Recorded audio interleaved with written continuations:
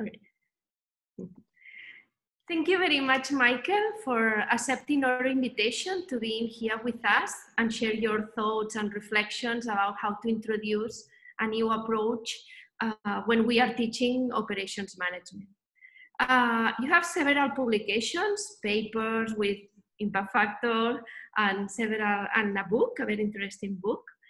And when you are talking about how to introduce a new approach when teaching business education, you are covering or you are saying that different approaches have different underlying assumptions about human beings, right?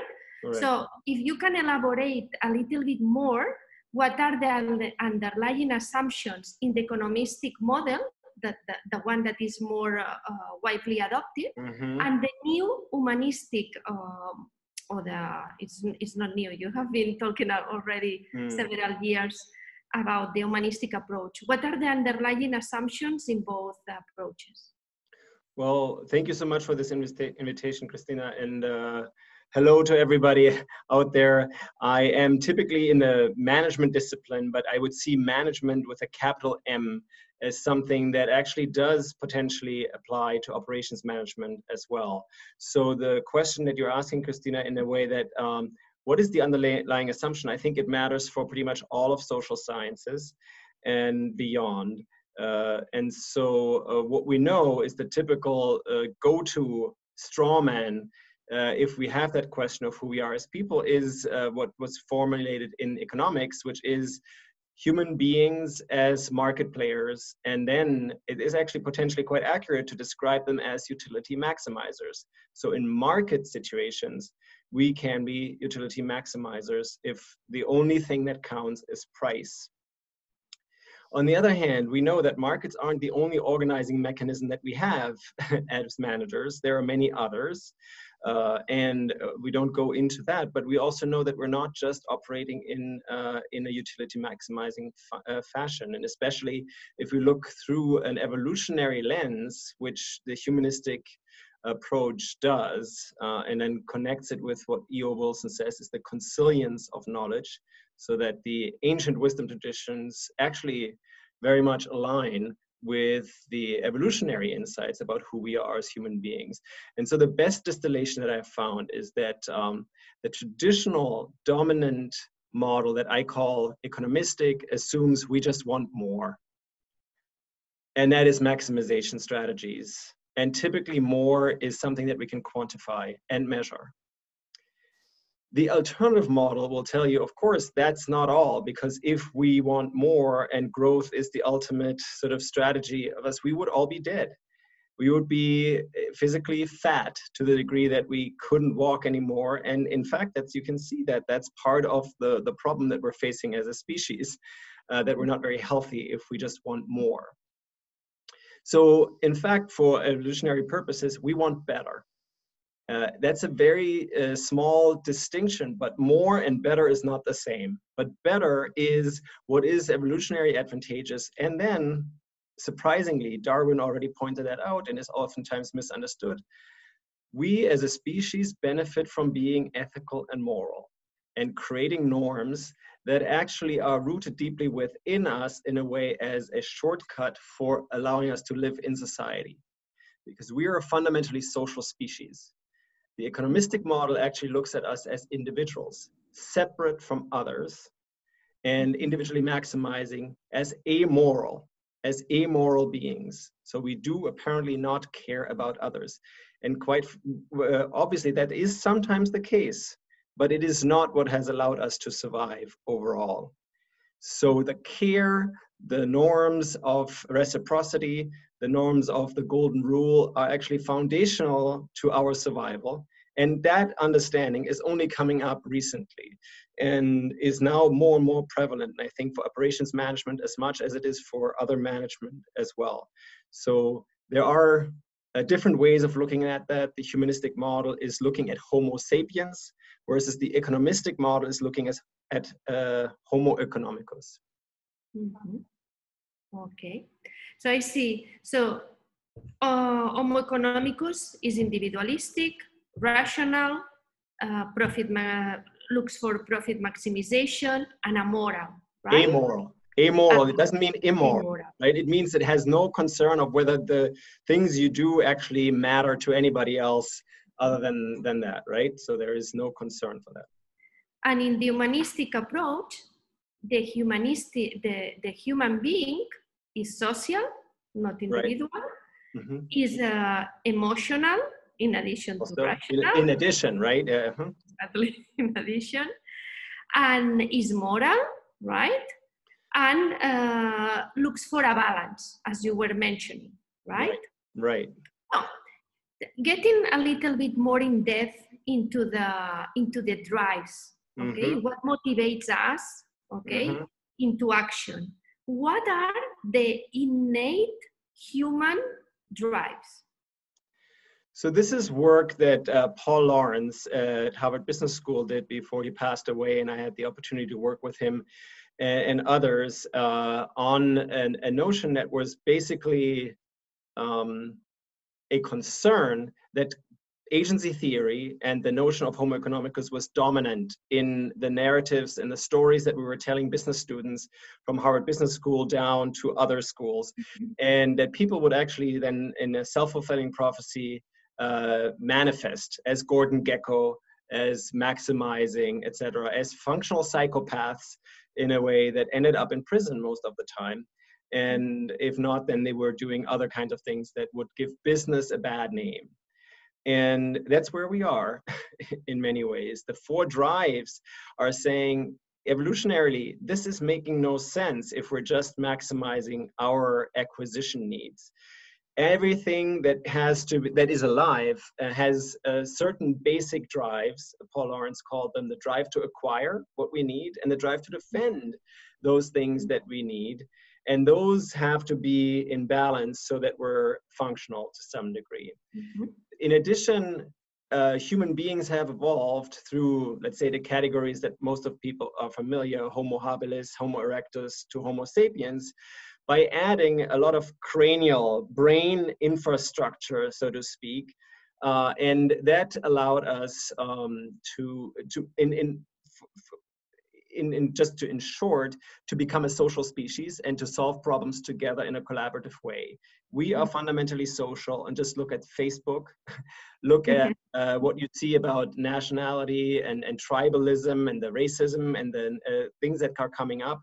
Those are not individual properties. That is something that is all about us and potentially versus them. And it's also important to note when we talk about moral, it doesn't mean that we're ethical and always do the right thing, but we care about what the right thing is. We don't necessarily care what more is, but we care what the right thing is. And you can see this currently in the conversations in political dimensions very, very clearly. And people act against their own self-interests in many ways. But what they do care about is that they are part of a tribe, that they're seen as such, that they're part of a social community. And that's what they want to manifest more so than having more stuff, more money, etc., etc. And that is Homo erectus, and it's sort of like it proven across many dimensions that with fire and with other ways of creating the nuclear family, we were able to outperform other species and become sort of part of the dominant species on Earth now. But that truly happened when we then had the fourth independent drive, the drive to comprehend. That's when we added cranial structure, the prefrontal cortex, and we could develop abstract thinking. So we have four drives, according to Paul Lawrence: the drive to acquire and the drive to defend at the core, plus the drive to bond that is independent, and the drive to comprehend that is also independent. And that's the very critical piece. They're not serving each other. They are independently necessary for us to be thriving and to be alive. So if we don't feel we're part of a community, we are not happy, no matter how much stuff we have. If we don't feel safe, no matter how much we are part of a community, we're not thriving. If we don't have purpose in our life, we're going to seek it. And if we're not finding purpose, we don't find meaning, then we're going to be depressed. So you have all of these dimensions coming up in us as a species, and you have religion as a manifestation of the need to have this comprehensive narrative that makes us make sense of the world. And you can see this anthropologically across the species, the cultures, that has happened when we became Homo sapiens. And that specifically in companies right now, when there is no higher purpose other than acquisition, people don't feel motivated very much. And if they feel lonely and they feel isolated, it's like the biggest punishment, right? The biggest punishment our species has developed is isolation. You be banned. Bullying is a form of isolation. You're not part of us. And that hurts psychologically, physically, and people rebel against it. So it is a more complex model of understanding human beings, but it has more accuracy according to many other insights in terms of how we are actually motivated. And the critical piece is it's not a maximization strategy. We're not motivated by maximizing either of the drives. We need to balance them, because every time we maximize the drive to acquire, we're gonna neglect something else. If we maximize the drive to bond, for example, the Nazis and other sort of in-group, out-group models make that happen, it's also not fit for survival. It typically creates conflict and war and all of those things that lead to death. And the drive to comprehend, if you maximize it, you become ideologues. You only make your sense-making matter over others. And so you also maximize that, lead to conflict and death. Same thing with the drive to defend.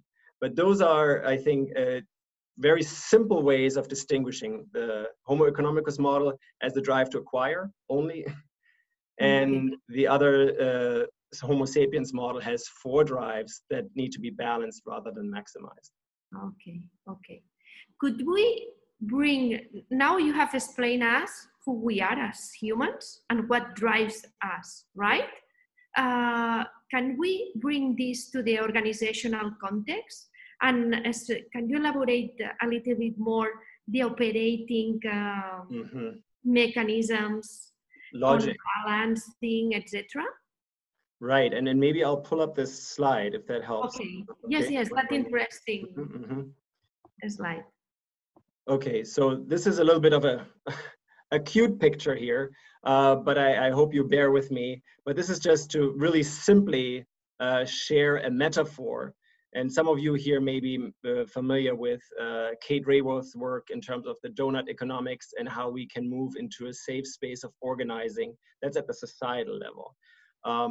But the logics that you're referring to, they operate in both distinct ways. There is the bagel model of organizing that matters at the team level, it matters at the organizational level, it matters at societal levels. And the core is dignity, a dignity threshold. We label that dignity threshold the balance of the 4 drives at the minimum level. That's when we need to be alive.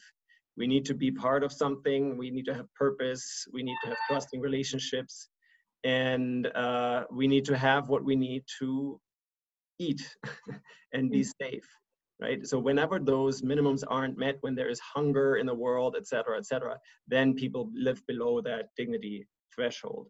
So in order to establish the safe and move people into the safe and just operating zone, which is an organizing concept, right? That is where operations management, where humanistic management, where all of these traditional ways could be applied and say, we need to recognize planetary boundaries, which is sort of the outside of that bagel. There are limits to growth. And within those limits, we can actually live quite well, manage quite well, especially if we get everybody beyond this dignity threshold. So that's an operating logic, which is a balancing act ultimately, right? And that's why we are in business. That's why we're teaching, because it's not something that flies to us naturally. It's not like here it is, and we all do it intuitively. The traditional model, however, just says, well, there are no limits. There are no limits to growth. Let's just maximize. And that could be your individual maximization. So at the organizational level, individual maximization of profit or utility is profit maximization, shareholder value maximization, right? then you can break that down into the team and the group where you say, all right, here are certain key performance indicators that are related to that. And that's how we organize. We want to maximize those. And at the societal level, we have GDP as the maximization number. And we say, all right, well, we're going to maximize GDP, and every president or whoever we want to elect into office is performing well if they increase GDP and performing poorly if they decrease GDP.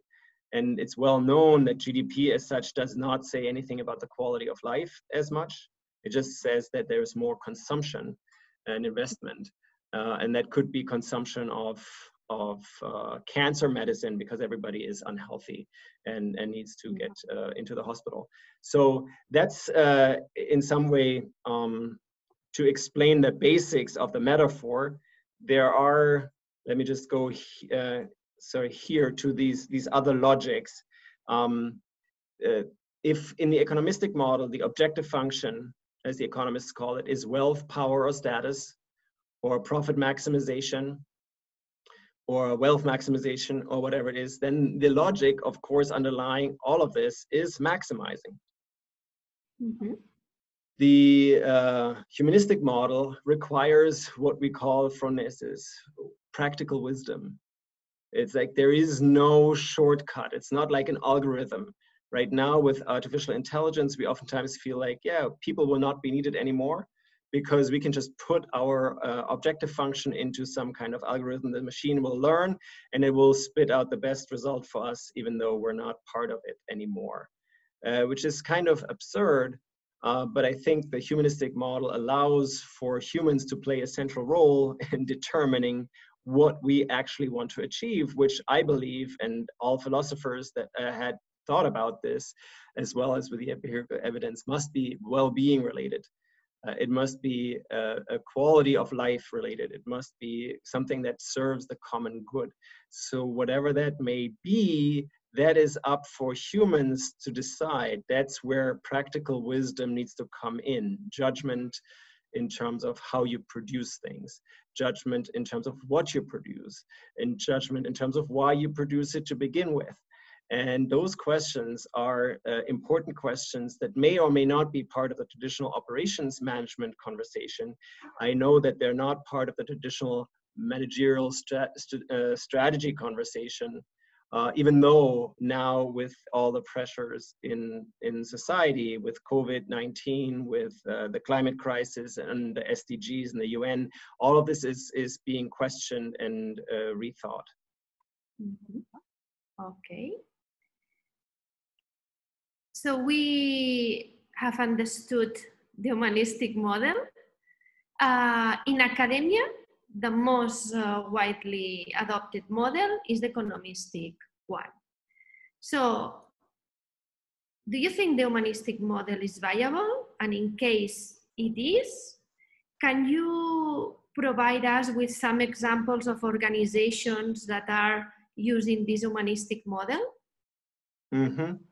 So yes, and much like Elinor Ostrom, a Nobel laureate in economics, we were doing this research looking at what works, not what the theory is. And the interesting, surprising thing is that most organizations, especially small and medium organizations, have to operate with the humanistic model.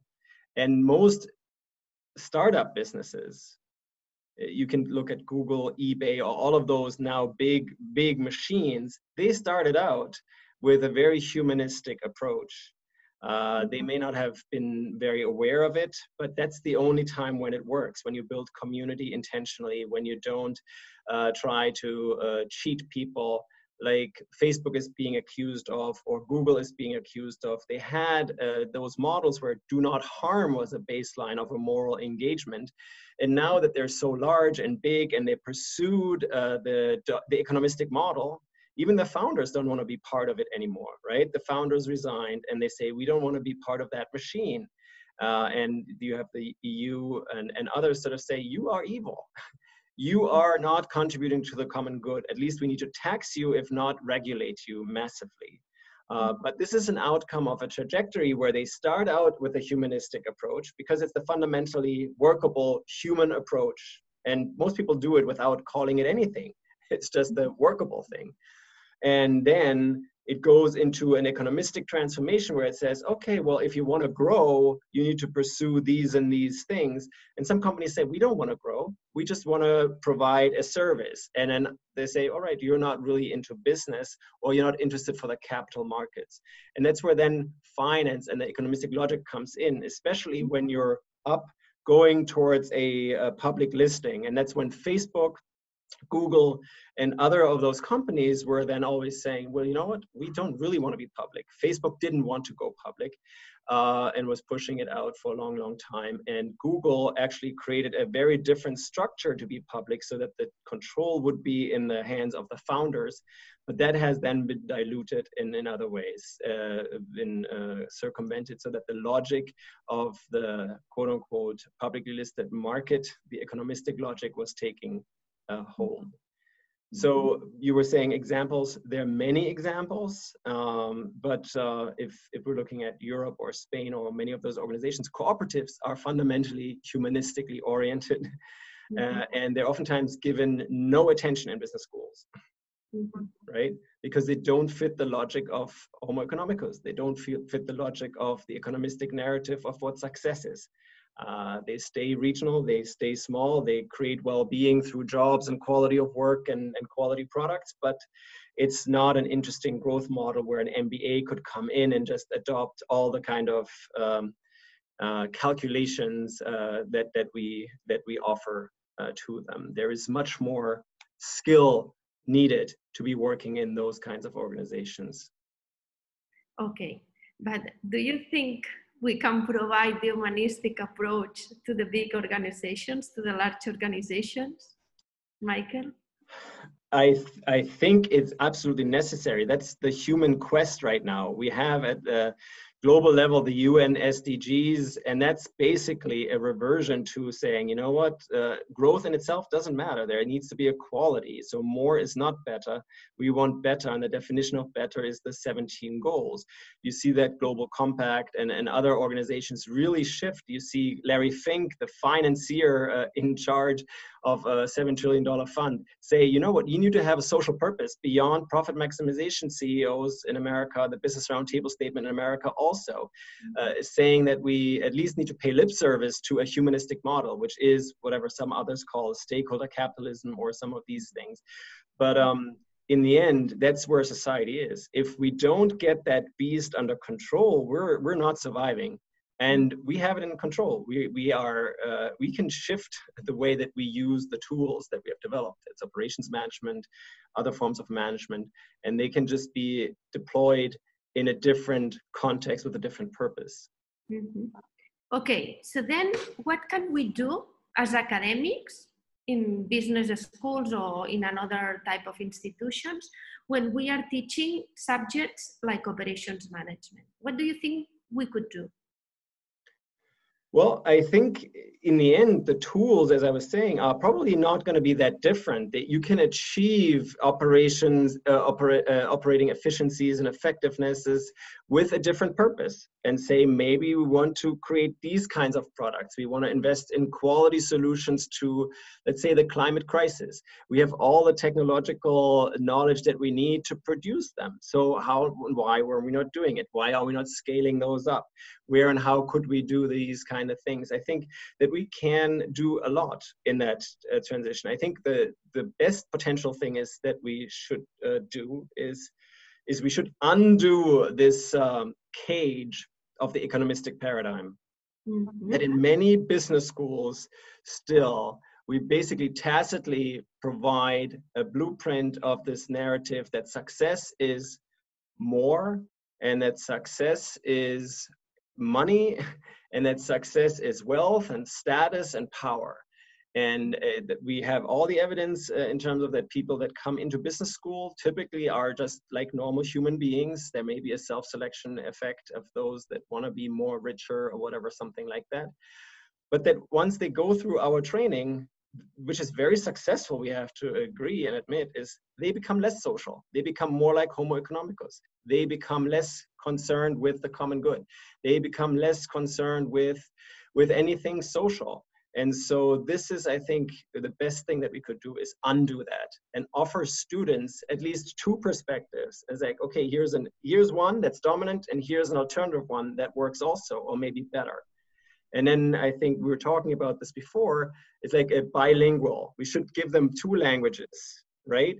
And then we should allow them to be translators between, because they're going to see the reality of one or the other, and then they may be able to decide for themselves where and how they want to contribute. And I would take a bet that 99% of the students, or let's say 90% of the students, so it could be say 80% of the students, would prefer to work in a humanistic model, would prefer to contribute meaningfully to the common good, not by sacrificing themselves, which we oftentimes do in the old narrative. It's like, no, you can't have any money, you can't have any safety, you can't have any of these things if you want to have meaningful work.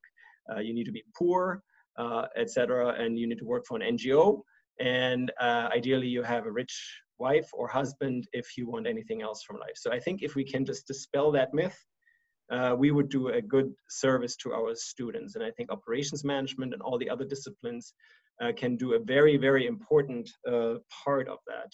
So it's trying to bring what you are teaching in the business ethics course to all courses, right? Because right. Well, so I'm not teaching this in a business ethics course, because I think that's been the problem of the dominant model, is that we outsource this to a business ethics course. It needs to be fundamental, like, as we said, with the humanistic model of human nature, we are fundamentally moral everywhere, right? That means we're not necessarily doing the best decision for everybody, but we're concerned about what the best decision is. So we want to know what's better. And then we typically can actually make better decisions that way. And so, yeah, that I agree. This can be part of any discipline in business and beyond. Yeah.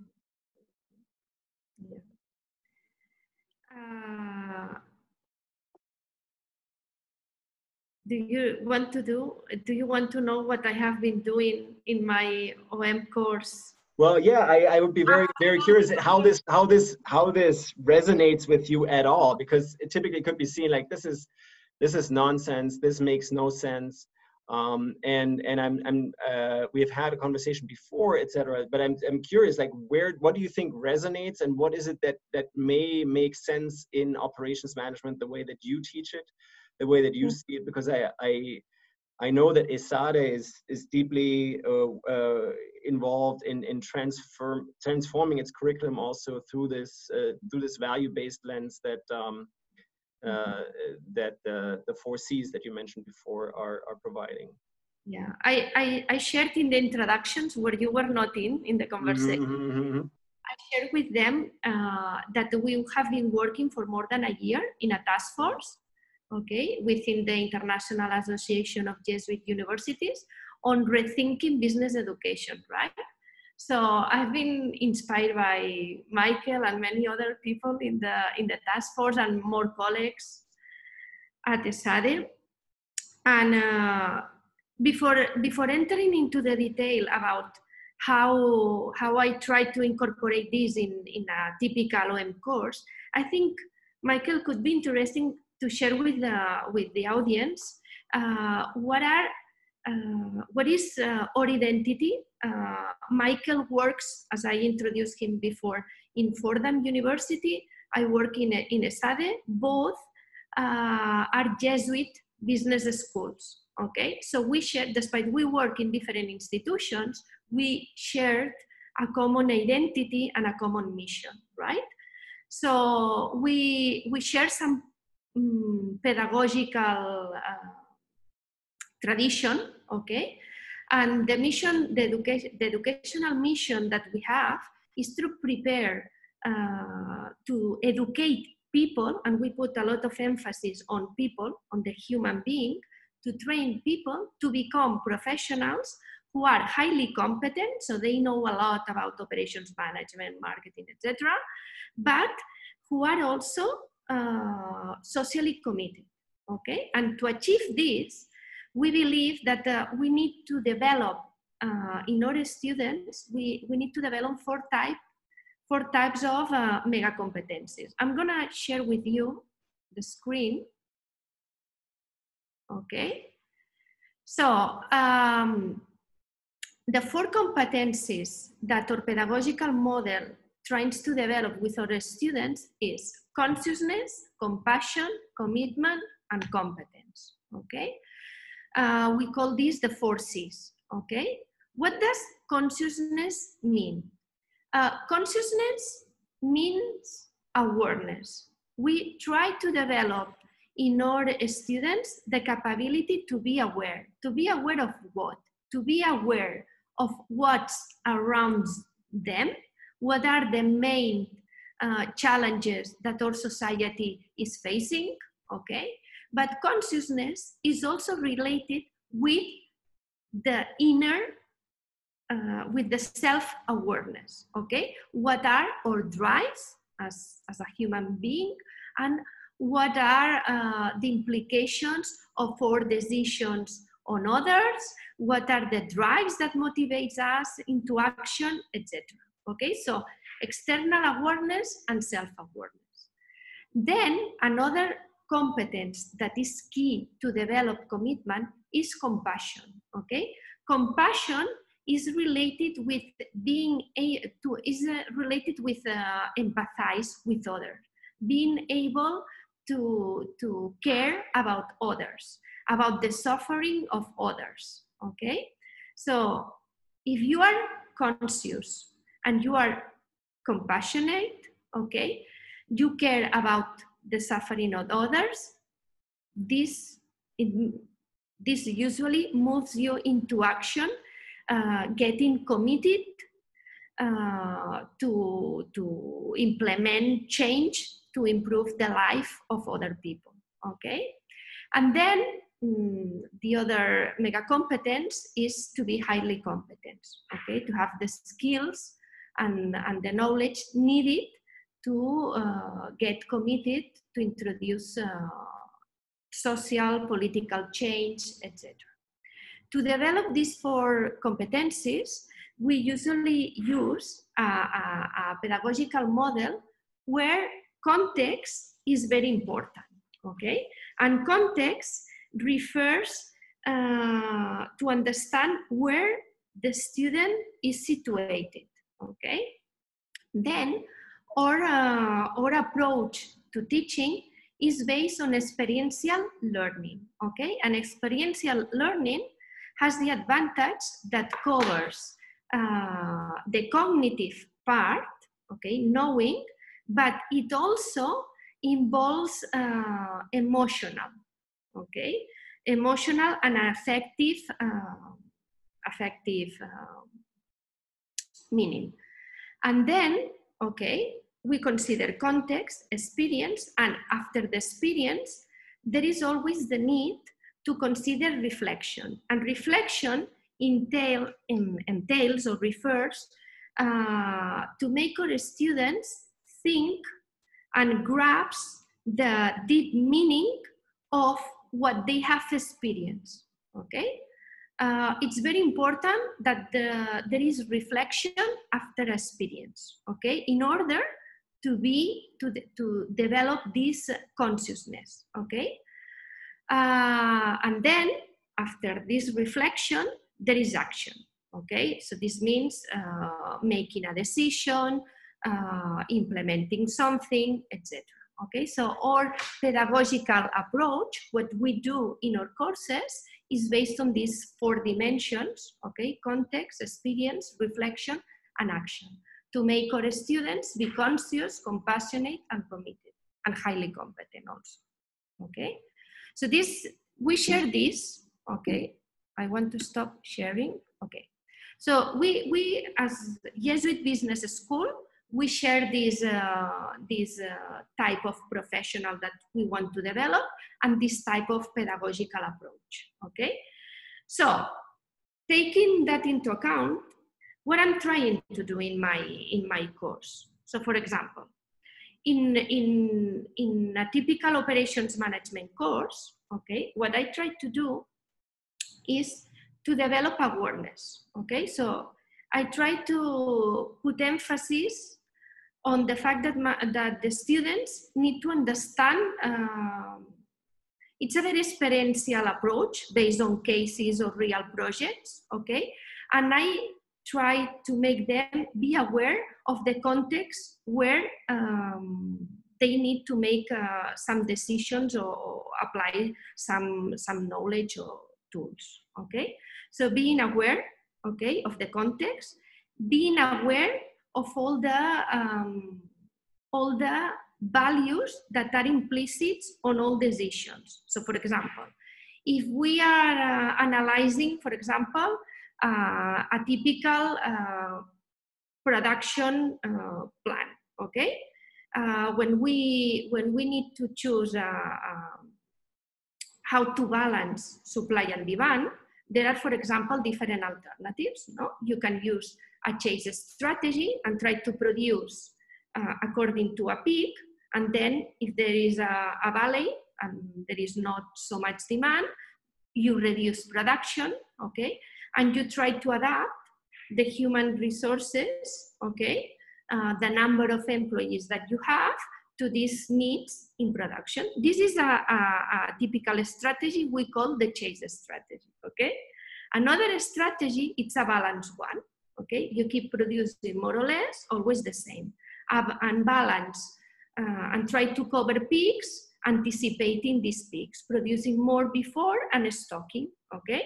So when students need to make a decision about how to balance supply and demand, okay, what I ask them is to consider different variables that may be affected by each one of these strategies, okay?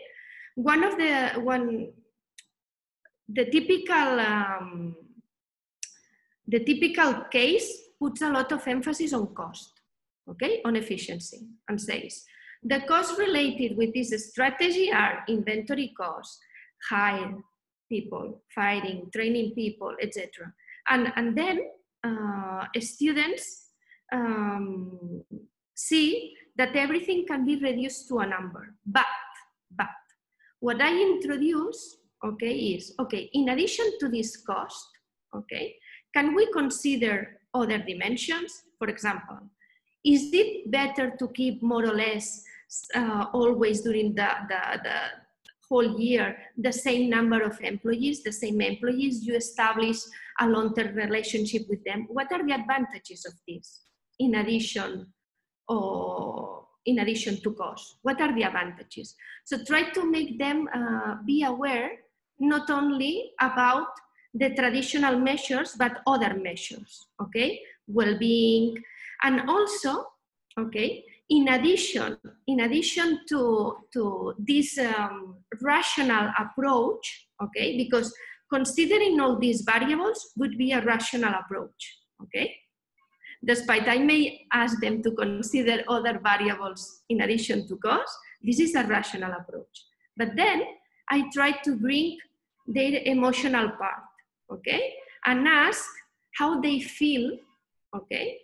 And we try to incorporate in our discussions feelings, okay? So how do you think people would feel? How would you feel as a manager if you see that these people are feeling this way, okay? So trying to complement rationality with emotional and effectiveness, okay? Affective, okay? And this can be putting the students, okay, something to stress.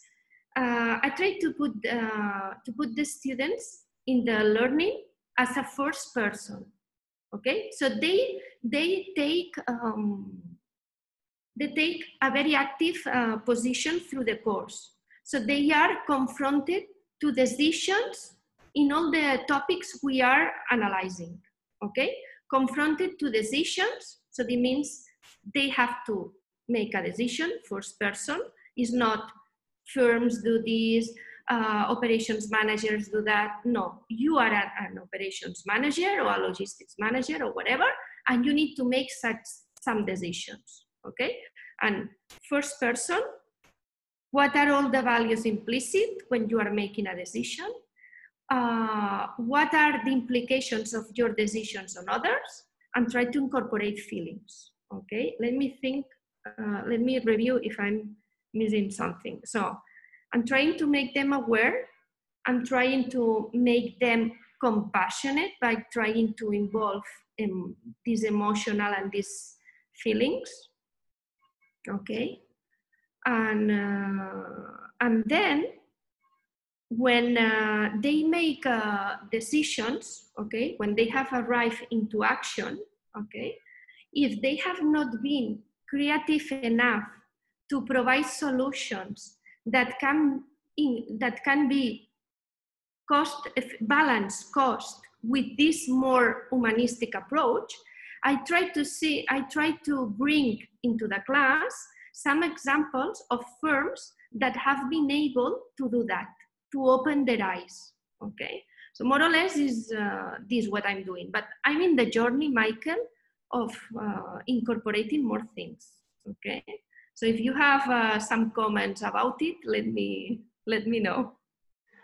Yeah, thank you. That's very interesting, and I love the small little shifts in a way, like you're saying, the first person, and also just the awareness, the context setting, and all that stuff.